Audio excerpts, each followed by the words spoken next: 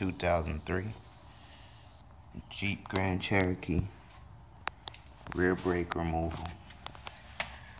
Okay, first thing you want to do is get this clip out.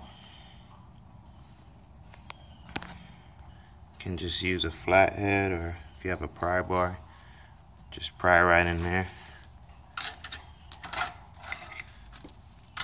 You have to remove both these ends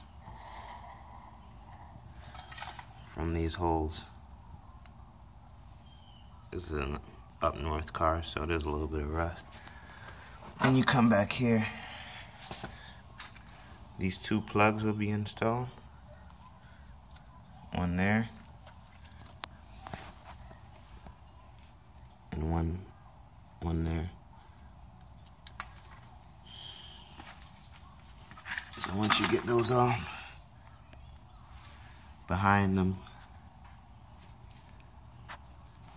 is two T45s.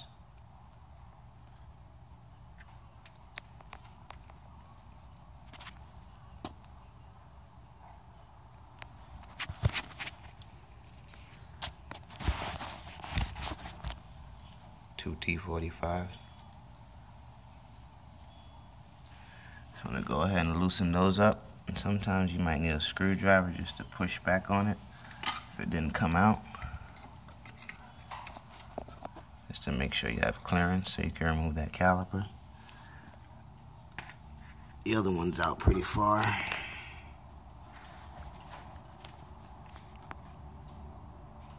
Right there. T45. So once you get those out, just use a pry bar. Rock this caliper back and forth.